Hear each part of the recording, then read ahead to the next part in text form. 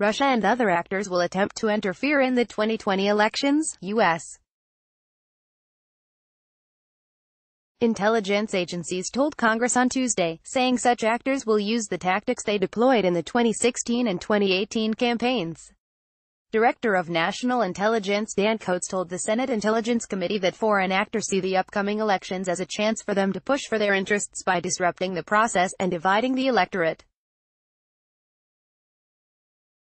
From left, FBI Director Christopher Wray, CIA Director Gina Haspel and Director of National Intelligence Daniel Coats arrived to testify before the Senate Intelligence Committee on Capitol Hill in Washington Tuesday, Jan. 29, AP photo, Jose Luis Magana. We assess that foreign actors will view the 2020 U.S. elections as an opportunity to advance their interests, he said.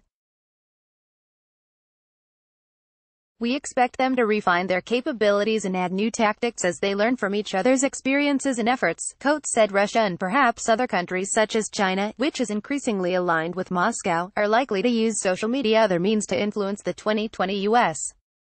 presidential election. Russian interference in U.S. elections far from over. Here's what to watch for. Our adversaries and strategic competitors probably already are looking to the 2020 U.S.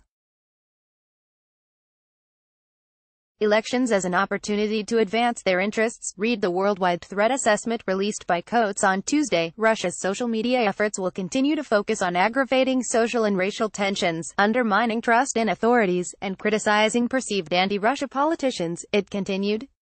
Moscow may employ additional influence toolkits, such as spreading disinformation, conducting hack and leak operations, or manipulating data, in a more targeted fashion to influence U.S.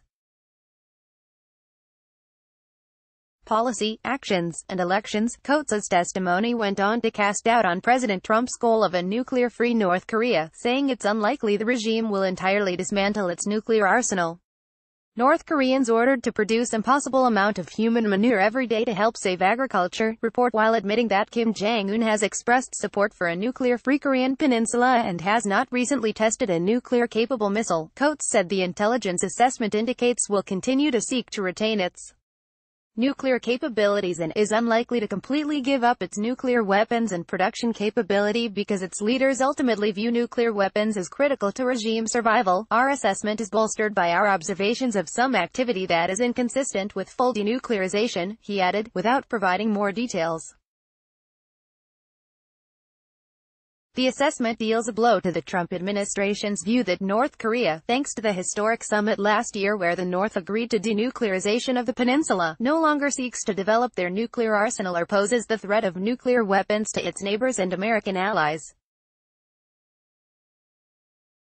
Click here to get the Fox News app. The threat assessment report also contradicts the Trump administration's insistence that ISIS has been defeated, with the report claiming the terror group very likely will continue to pursue external attacks from Iraq and Syria against regional and Western adversaries,